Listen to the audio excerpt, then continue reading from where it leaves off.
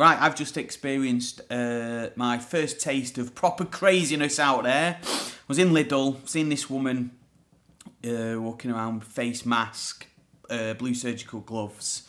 She's in front of me in the queue, and I seen the yellow line on the floor that is appearing everywhere, and a sign, social distancing. So she puts her stuff on, and I'm like, yeah, I'm not having this. So I put my stuff on, and it travels down, and I'm stood about halfway, and they're quite long, you know, the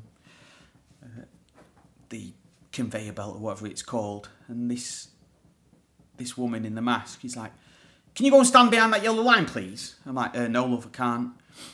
She, you selfish twat! So I was like, blimey, didn't expect that.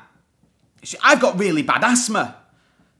So I said, well, if you've got really bad asthma, you should be in your house for 12 weeks. Why aren't you following the advice? Oh, fuck off.